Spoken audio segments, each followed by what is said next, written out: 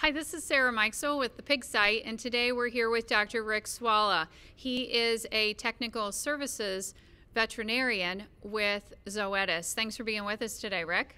Thanks for having me, Sarah. Very good. Let's talk a little bit about PCV2 in the swine herd. Fostera PCV MH is approved now to be used in the sow herd.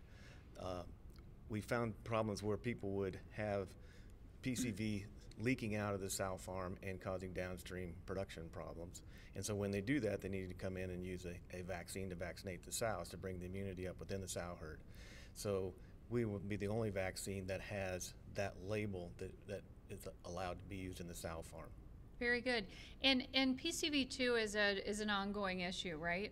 It is an ongoing issue, and the genotypes continue to change. So we've updated the vaccine by adding the PCV2B genotype to the PCV2A genotype that we had in there previously. We have both genotypes in there today, and we're the only vaccine that have both genotypes in there today. But today, right now, PCV2D is the most prevalent that we pick up in clinical cases. And PCV2 is constantly evolving. It's not like it's not necessarily like PRRS, but it's still an evolving disease, right? Absolutely, absolutely.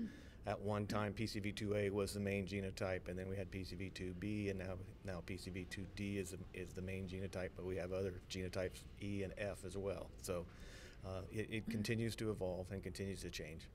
And how important then is it for I guess for a producer to know exactly what strain they have? Is that important?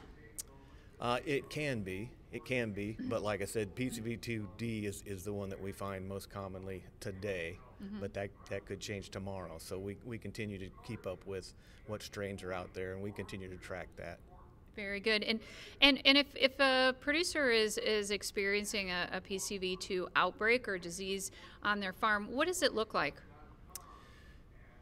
In the sow farm, typically you can see increased abortions, you can see more stillborns, and then in grow finish we tend to see weight loss. You can see PDNS, which is porcine dermatitis and nephropathy syndrome, all of those things. It can cause a lot of different problems. Right, and as you were kind of going through that, we hear a lot of those kind of symptoms or things that you see with other diseases. So how do you know kind of your level of PCV2 in the herd?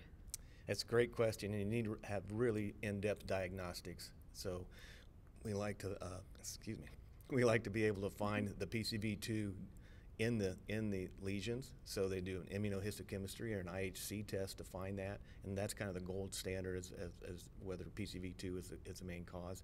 But quite often it is in there with other diseases as well.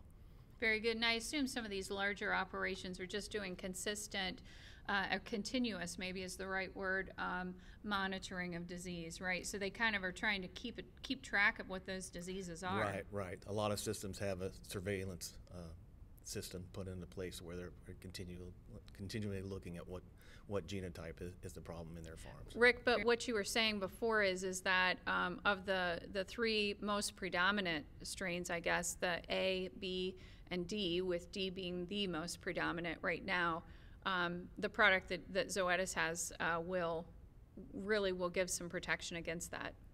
That is correct, Sarah. We have data to show that we protect against PCV2A, PCV2B, and PCV2D. Very good. Well, thank you so much for all the information today, Rick. Thanks for having me. This is Sarah Mikesell with the Pig Site.